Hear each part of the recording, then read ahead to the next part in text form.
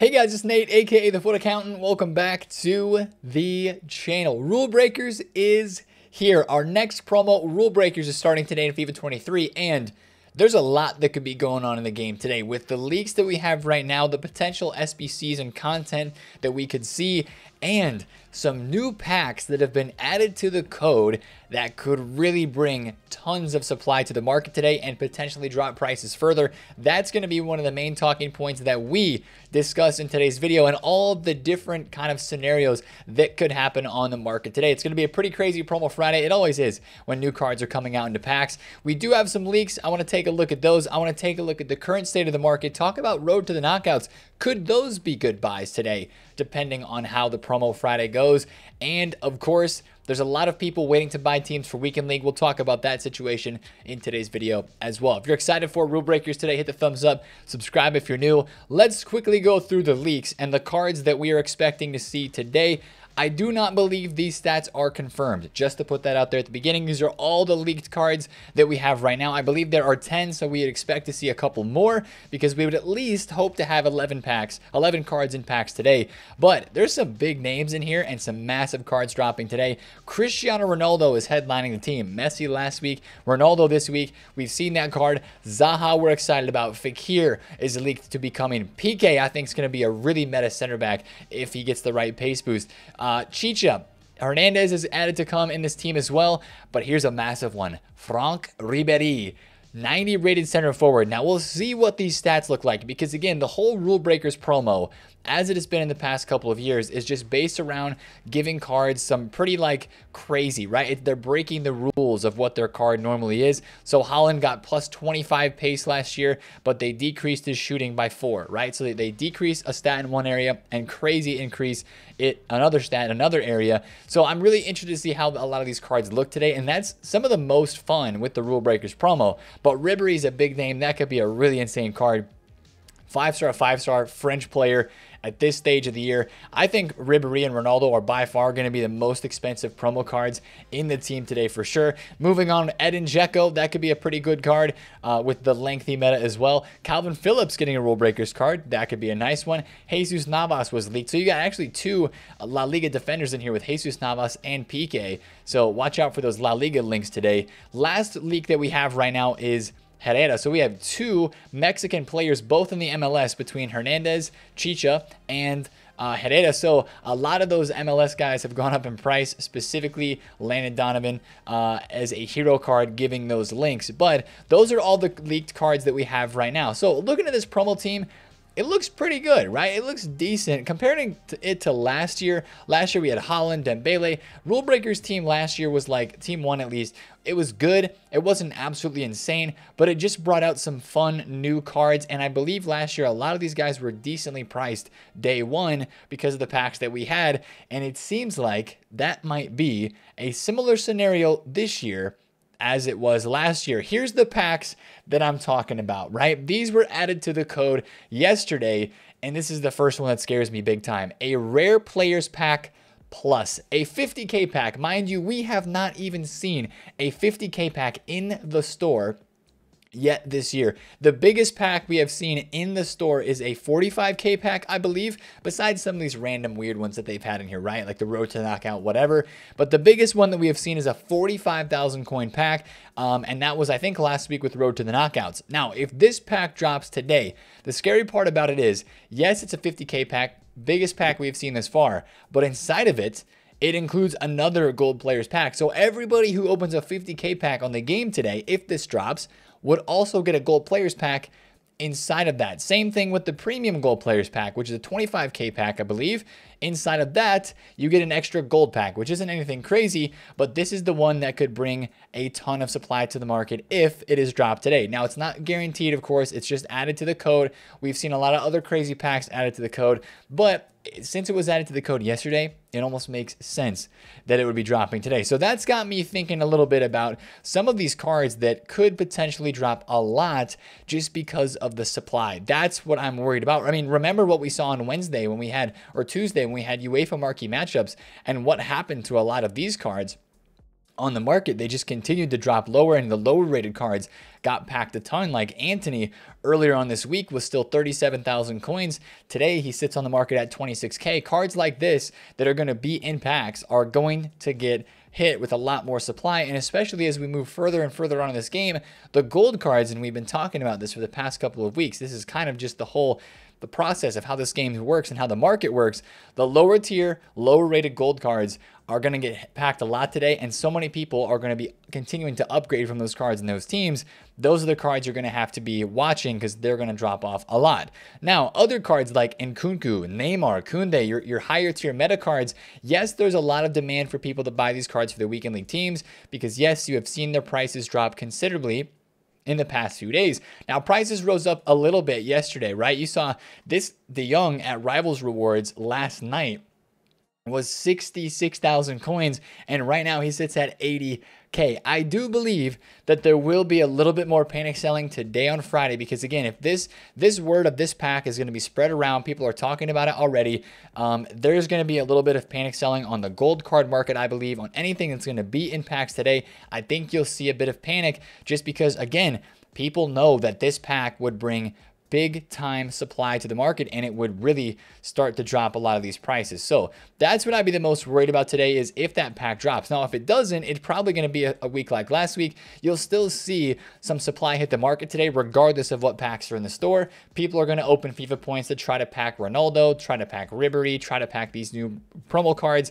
That's just how it goes. So I would expect to see supply regardless, but if it's those 50K rare players plus packs that give out the extra pack inside, it's going to be a lot more supply. And, you know, what we've seen the last couple of weeks as well is like on your most popular players like Vinny, like Neymar, like Mbappe or Cristiano Ronaldo, you've seen these guys' prices jump up very quickly after the content drop because everybody kind of waits to see what content is, then they go and they buy their team. While there is a lot of demand today, I think that it might be worth waiting to see what packs are dropped in the store and what SBC is dropped with content, what player SBC is dropped, because that could crash the market further if those crazy packs are out and if we get a really good value SBC. Last year, on the first Friday of Rulebreakers, we had the Nkunku player pick. You guys might remember the Nkunku. One of them had, you know, the higher shooting stat. One of them had the higher passing stat. I think a lot of people went for the passing stat.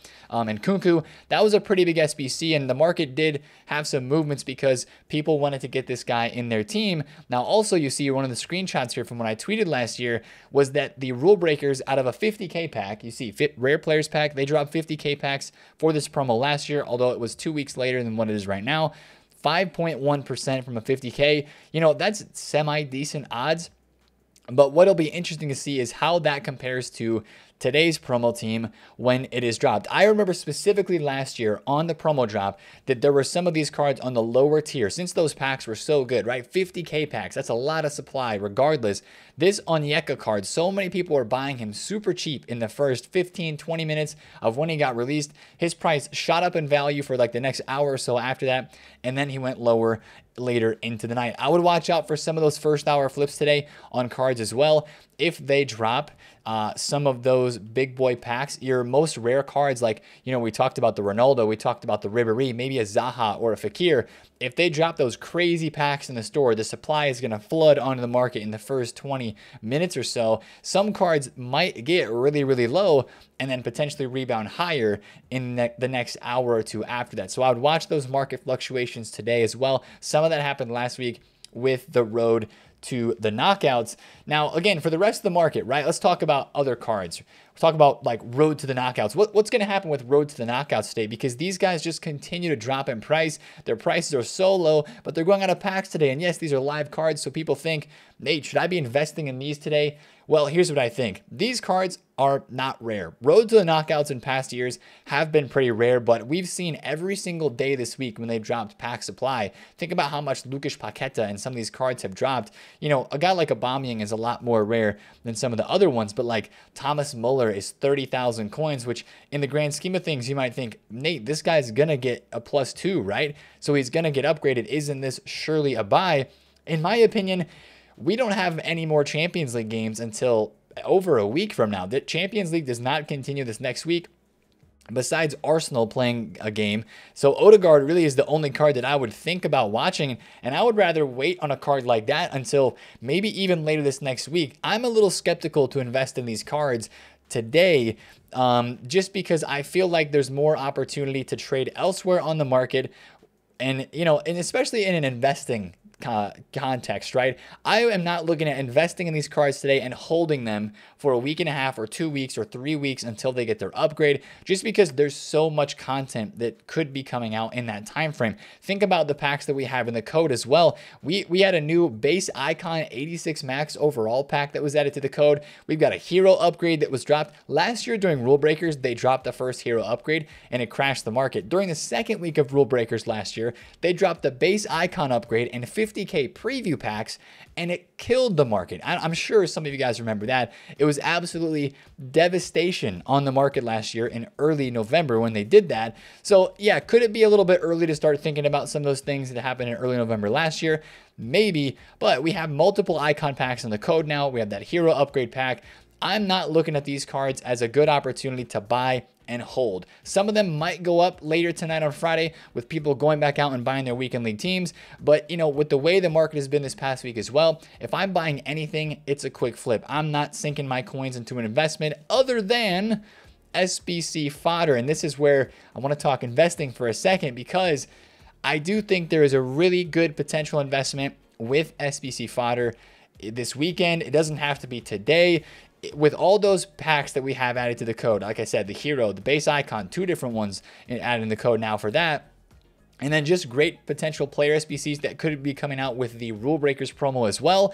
I like SBC fodder because this is the time of the year that SBC fodder goes up. And if you take a look at a few of these prices, fodder's been going down as the market has been going down this week too. I mean, Oblak was 33,000 coins. Yes, you consider him a little bit of a meta card, but probably also fodder at this stage, down to 27K. He's down a little bit. A card that's been fodder this whole time, Tony Cruz, right? As an 88 rated card, he was all the way up at 27,000 coins. He was even like in 24 to 25K range and is now 20,000 coins. With more packs applied today, some of this fodder could get pretty cheap, and it might end up being a fantastic buy and hold for the next week or two, because I really do think that with the way prices continue to react on this game year over year. Let's take a look at last year's Keylor Navas 88 rated card. When did he spike last year? In the middle of October, he spiked to 22,000 coins. He kind of went down, so maybe we have a big supply this weekend and cards could go down a little further. Who knows? But then look what happens in November and in the late stages of October. This guy explodes, right? And we have 88s that in the middle of November with like Black Friday reached 33,000 coins. So I'm not expecting a huge crash on fodder necessarily, because EA is continuing to put out really good content, really good SBCs. I just don't see a huge crash coming with this stuff.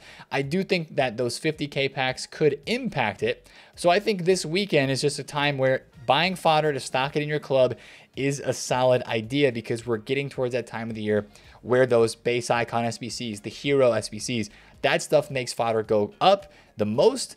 And I think that stuff is on the horizon of content to come. So that's kind of what I'd be watching for. If you want to try to make an investment, get on bids, right?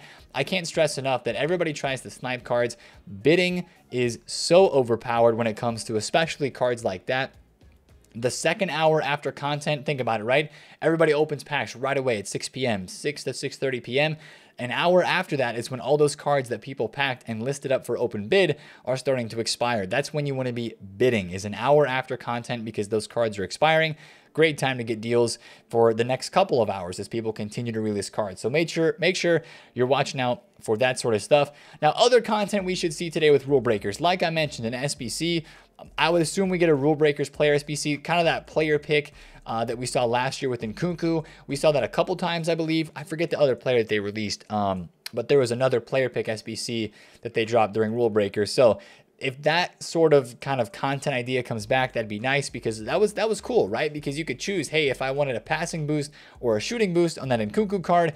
And, I think back to some of the more crazy promo Fridays that we have had in the past couple years of FIFA.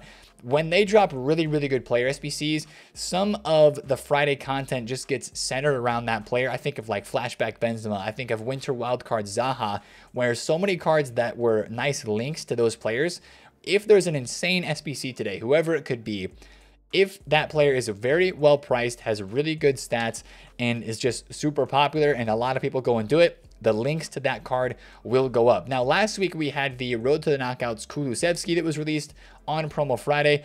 I did the SBC, but I know a lot of guys didn't because they're like, overpriced, not an insane card. That's an example of a card that would not probably move link investments too much. But again, just watch for today and see who is leaked. I would imagine there's going to be leaks today on Friday of who our SBC and objective players would be. As of right now, of course, Goosens is going to be ending. We don't have any objective leaks. I would imagine almost certainly that we would have an objective player dropped today on the game as well. I feel like I remember something last year about like during Rulebreakers, there was some milestone SBC for like a 50K pack or something. So we'll check objectives today. Hopefully EA is nice to us and gives us a nice grindable content there. So, you know, that's kind of how I feel like the market's going to go. Last thing I would say too is just to kind of finish the conversation on team buying and stuff. If prices are just going to get hammered with supply today, and you might be like, Nate, so when do I really need to buy those cards for my team if there's going to be a lot of supply?